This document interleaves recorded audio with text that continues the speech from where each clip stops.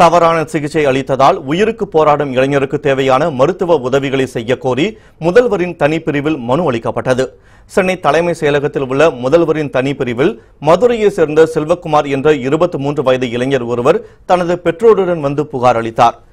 மூக்கில் டியூப் பொருத்தியபடி வந்த அந்த இளைஞர் கடந்த சில நாட்களுக்கு முன்பு காசநோயால் பாதிக்கப்பட்டுள்ளார். இதற்காக மதுரையில் உள்ள தனியார் மருத்துவமனையில் சிகிச்சை பெற்றுள்ளார்.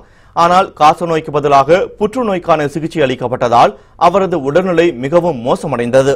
இதனிடையே உயிருக்கு போராடும் தனது மகனுக்கு தேவையான மருத்துவ உதவிகளை செய்ய அரசு முன்வர வேண்டுமென அவரது பெற்றோர் கோரிக்கை விடுத்துள்ளனர். எனக்கு நேரிக்கட்டி மாதிரி இருந்தது சார்.